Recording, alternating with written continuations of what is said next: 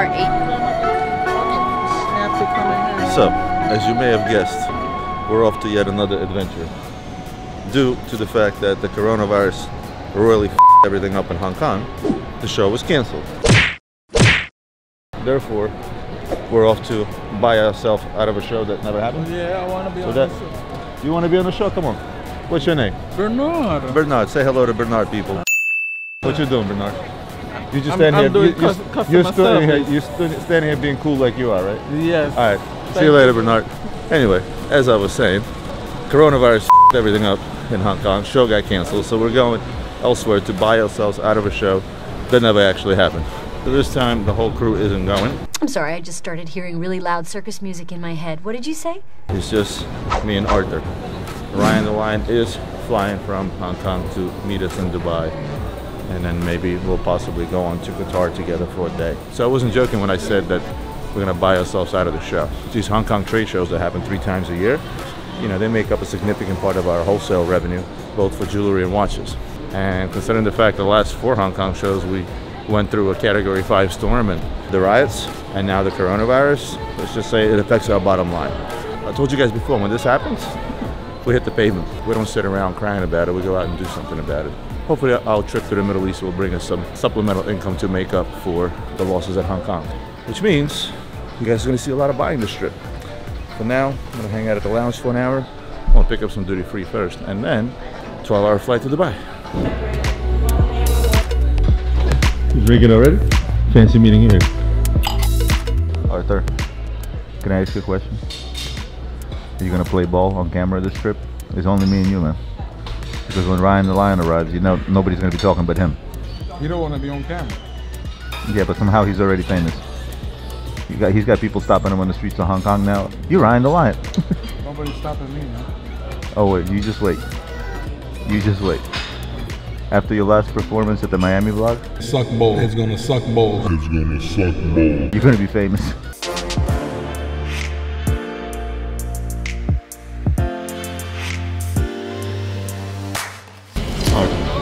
Okay. Hello, man. I need some privacy, man. I'll see you in 12 hours.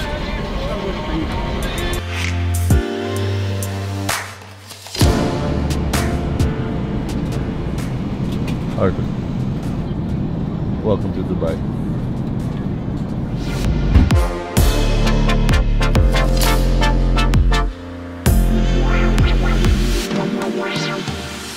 So when we get to Dubai, sometimes we'll stay in places which are a resort, which is on the water, or we'd like to stay in the center of things. This time around, we're staying at the Address, and there are actually 2 of them that flank the Dubai Mall on each side, both with the view of the Burj Khalifa and easy access to Dubai Mall, which we'll be visiting tomorrow because tomorrow will be a day off. This is actually the one, if you remember a couple years back, that was on fire. So hopefully there'll be no fire this time.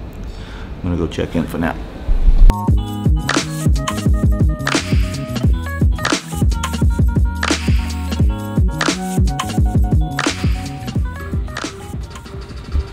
So, amenities in Dubai never disappoint. It is indeed one of the most luxurious destinations in the world. I feel lucky to be in the type of business where it takes me to places such as this. While working, I still get to enjoy the luxuries of life. Room isn't bad, check it out.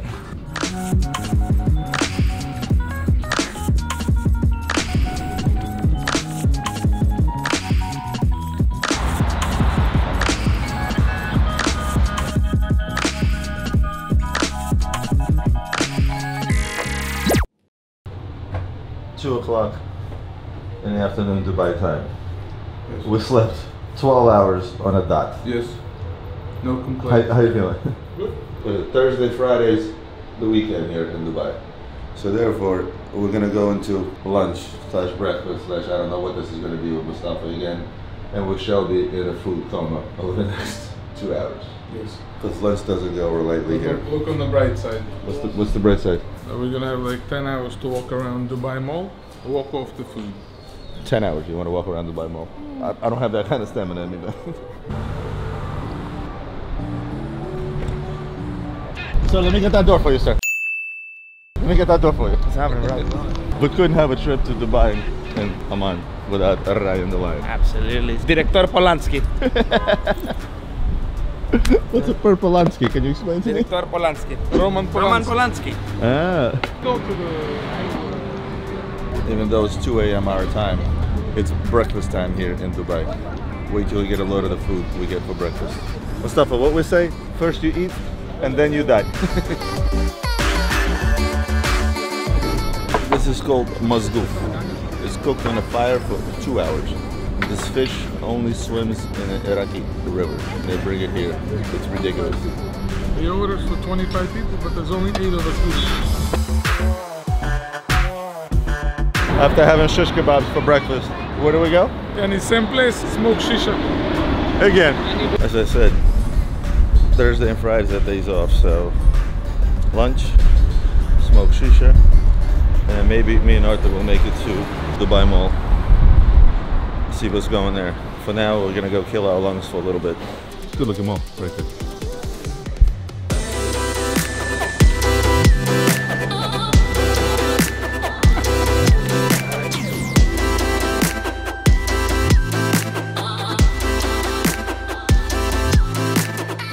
Arthur, after a healthy lunch, well, maybe not so healthy lunch, we're off to Dubai Mall. Are we gonna need to buy an extra suitcase? Yes, for Jerry in the Balmain store. So Dubai Mall is 12,300,000 square feet. Got an indoor pool, outdoor pool, bowling alley, airstrip, aquarium, ice skating rink, every goddamn thing in here. What else they got? Balmain. Oh yeah, Balmain. There's a story about Balmain. Our partner Gary loves Balmain, so he specifically gave us instructions on the day off to go to Balmain and buy him a suitcase worth of shit. Because apparently they have great sales here. How much off? 90%, but I think they should fake if you ask me. I think so too, at 90% off.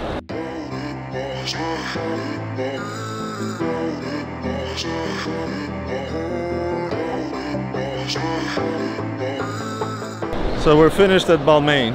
End result? Arthur, you do not think this will be too much? We bought some fake at the Balmain store. And a suitcase. Suitcase also fake. Not very made, very well. You don't think it would be too much? No. Arabi, you think it will be too much? You have space. You have.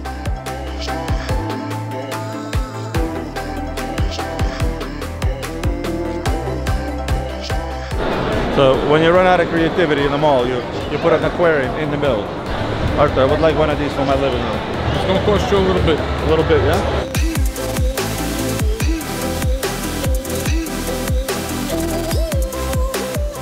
Arthur, how we do so far at the Dubai Mall? I mean, no complaints so far. I bought an extra suitcase, what do you mean? Yeah, but most of this like fake. They don't really sell fake here. Okay. So Dubai Mall is great and all, and so is the food coma for lunch. But kind of had a free day today because it's the weekend here on Friday. I'm getting antsy. So we're gonna go grab dinner with Ryan the Lion, and tomorrow we get to work, getting antsy. All right, where are we going to eat? The king of the kebabs. Let's go. Yep. So where are we, first of all? Ravi, where you bring us, Ravi? What is this place? Ustad special. Since 1978. How do you feel about Ryan's choice? We asked Ryan to take us to a fancy place. He mistook it for authentic. This is very authentic, Ryan. Why they don't give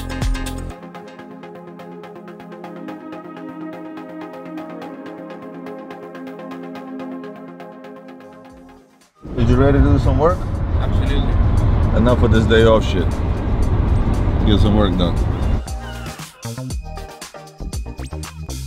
Ryan, don't act like you've never been on camera before.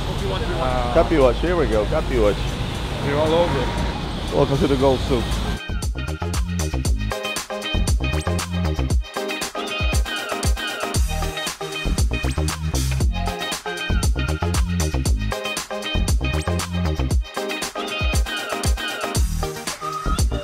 Stop number 1, great success. Like a batik. It's like a what? Batik. Like a boutique, you mean? Yeah. Like a batik. Batik. Okay. We're off to Cleopatra. And in English? Cleopatra? It's Cleopatra. So far, so good. Look at some diamonds the size of my head for gazillions of dollars.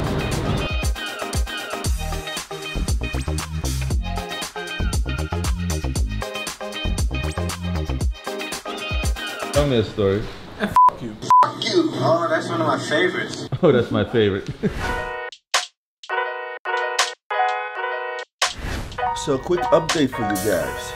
It's been 2 days in Dubai. As I said, I was starting to get a little antsy. I wanted to start doing some business. So Saturday came around, which is the start of the work week here in Dubai. And off we went. And of course, the first thing we hit was the gold souk. And that's where things got interesting. Right off the bat, I managed to pick up 22 or 24 Rolexes. Rolexes are always great because you get in and out very, very quickly out of Rolexes. They don't stick around. Sort of a way to pay for our trip and then some. Zenith came out with this crystal, let's just say semi-crystal watch, which is like 100,000 millimeters. One of my dealers had that watch. I compared it to my RM32, which is what I'm wearing now. This thing failed to compare in size to that sucker. Looked at some more Bulgari Ultra things, which I've never seen. They were made for the Middle Eastern market and a half. They look pretty cool, especially the titanium with the blue dial. Love that watch. Try to buy a couple of more Schumachers, but the price was a little bit out of reach. But I'm going back there today. You never know. Maybe I will pick up a couple more. I did pick up a titanium Schumacher right before I left. I have one in the office, but I don't mind having as many as those as possible because they're pretty rare to come by, and there was a rose gold one here as well. I looked at Ulysse Nardin Royal Blue Tourbillon minute repeater. And what was special about that watch is they made that watch much thicker and bigger. Also looked at a unique Alexander the Great minute repeated tourbillon, as well as a Genghis Khan minute repeated tourbillon. I stopped by another shop that specializes in heavy duty diamonds, and by heavy duty diamonds I'm talking about diamonds the size of a quarter. Found a very nice Chopard necklace, super unique necklace filled with sapphires. Love that piece. But I found a yellow diamond literally the size of a quarter. That was pretty impressive. Picked up an oldie but a goodie Brigade Queen of Naples from the higher jewelry collection. That's the one that's on the bracelet. It has the sapphire cabochon. Market price on those pieces is about $130,000 to $140,000. And again, you don't see them very often. Not a whole lot of people out there dropping almost $300,000, which is the retail on that watch for that type of a brigade. Hence, there's only a few of them out there. Did a lot of Richard Mille shopping. Some of the stuff I actually pre-sold on the spot. I have a few clients that were looking for specific Richard Milles, high-end Richard Milles, and I'm now working on a very special Richard Mille, and that is the Crystal Tourbillon. And you wouldn't believe where the market is on this watch. It's over $2 million. Working on picking up a QE2 or maybe even two. And remember the market price of them in that low 50s. Trying to pick two up. I found one with box of papers and one unfortunately with just papers. A lot of clients here in Dubai tend to throw out their box of papers or not care to hold on to them or not want to give up the papers because they may have their name on it. Some of the people in this market have so much money, not just here, a lot of markets, that they treat box and papers as if it's a candy wrapper. They just unwrap the watch, put it on the wrist, and they throw the rest out. They don't really care how much that hurts the sale value. That sucks. But I'm hoping to leave here with at least one of them. Oh, a couple of rare Daytonas. The blue and red Daytona with the stone dials where the baguettes go sideways. Those things trade at around $115,000 to $120,000. Not something I would stock. It takes a special collector to buy one of those. But I do have a client that actually asked me for that watch, so I just sent off some pictures, and hopefully one of those deals will go through as well. I won't stock that watch. There's not enough profit margin because they trade so tight because they're so rare. Remember the orange bezel Daytonas? Somebody asked me in one of the Q&As about those orange baguette bezel Daytonas in yellow gold. They thought that it was a special watch made for Mark Wahlberg. It's not. It's something that's actually a regular production. They just make very, very few of them. I happen to see one on a bracelet and on a rubber strap at the same place. And then of course Ryan the Lion decides that we gotta go to a bar, we gotta get some drinks. We haven't had any alcohol in the last couple of days, blah, blah, blah, blah. So we ended up going to a club called Freeze, which is on the bottom. Two pretty cool clubs. I was a clubber back in the day, and I've seen the best clubs in the world, especially when you're talking about places like New York, the Sound Factory, etc. So these clubs were not as impressive to me, but it was nice to kick back after a long day of work. Today is Sunday, so we're back to work. I know that sounds odd, but in Dubai, Sunday is not a day off. We usually do this stuff on rounds. We'll come around, we'll look at a bunch of stuff, we'll go back to the same places, renegotiate some of the pricing, and we'll have a couple of other appointments with people whom we haven't seen. When we get down there, people quickly find out that we're here and everybody starts calling, you gotta come see me, you gotta come see me. And due to the culture here, you cannot go see somebody or have a meal with them. So by the time I leave here, I'm gonna gain about 20 pounds after eating all the kebabs and the lamb and the pita breads and all that stuff. The food here is amazing. I love Middle Eastern food, so for me, it's like an extra 5 pounds before I get out of here, for sure. But off to work. Arta's waiting for me downstairs with a cup of coffee and a sandwich I asked them to order me. And let's see what today brings. This isn't shady at all.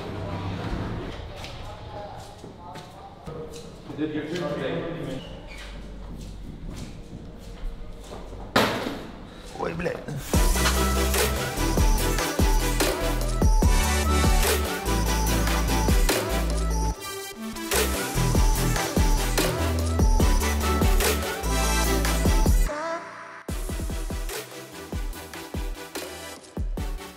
Quick story. I went and took a nap yesterday before dinner. Arthur decides to go downstairs to the Dubai Mall because that's what Arthur does. He likes malls. He's standing in a store. 5 very conspicuous individuals walk in and start eyeing him up and down. Arthur thinking, this is not good. Thinking to try to rob him, motherfucker. Suck bowl. It's gonna suck bowl. It's gonna suck bowl. So one of the guy comes up to him, hello, are you Arthur? Nobody's stopping me, man. Is that Arthur? Is Roman here? He's like, yeah, Roman's upstairs sleeping. So basically he was one of my YouTube fans. Yes. And he didn't really give a shit about you. No. But he did want to meet me. Have you at least spoken more than 3 words to him? Exactly 3. What did you say? Hi, how are you? That's 4. Arthur, today is the last day in Dubai before we're off to Oman. We need to kick it in gear. We only bought a dozen or so watches. We need to buy a few more. Otherwise we're not buying ourselves out of this Hong Kong show that didn't happen. So today I need you to put on your buying hat, open up your horizons. We're off to the Gold Souk again.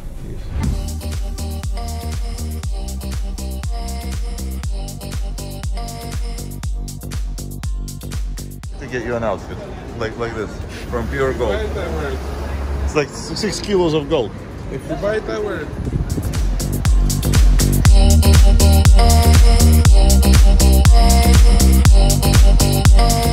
Spend a little bit over $1 million so far. You did good, Ron. You did good. What's the highlight buys? Give me the highlight buys. 15202 is good buy. Rose camo. The ladies rose gold offshore was good buy. Yes. Everything was okay by Obviously all the Rolexes. What are you doing? A little because Barcelona lost yesterday and you drank too much. Yesterday, very upset. And just like that, 3 days flew by. A bit of a blur, gotta be honest with you here, because everything was very, very fast paced, I guess, as you can say, because we had a limited amount of time and more appointments than we could really handle. It's 12 o'clock at night right now, Dubai time, and I got back to the room at 11:15. Managed to pack my suitcase, get an early flight tomorrow morning. Gotta leave the hotel at like 6:30 a.m. So to recap, Dubai, again, this wasn't one of those trips where we kind of took our time, and we normally take the trip prior to the Hong Kong show, which we both know didn't happen due to the coronavirus, unfortunately. And as I said in the beginning of this video, you gotta hit the pavement running. I'm so jet lagged and out of it over the last 3 days and so exhausted. And then I'm only gonna get about 5 hours of sleep today anyway.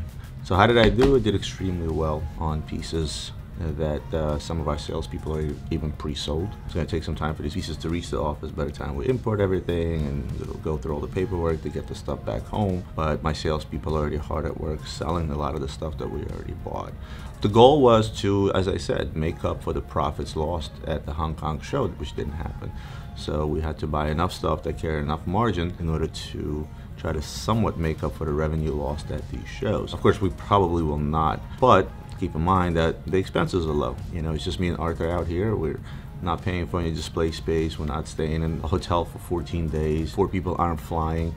So, you know, expenses are certainly relatively nothing in comparison to us landing at the Hong Kong show, which cost us roughly 100 grand, right? But overall, I gotta tell you, this was a successful trip. You know, for all you guys that always ask me what it takes to be in this business and how do I get into this business, at the end of the day, it's hard work. When something goes wrong, you get on the plane, you fly halfway around the world, and you do what you gotta do. I'm not the big bad CEO to sit in a fancy office and tell my people what to do all day long. I'm the guy that's gonna get on a plane, that's gonna go halfway across the world and get it done. And I think so far, I must say that this Dubai trip, we got it done. Pretty tough trip, successful trip. I hope you guys enjoyed this video. It is now 12:43 a.m. I'm gonna be up at 6 a.m. and I'm off to Oman. Arthur, that's your birthday present.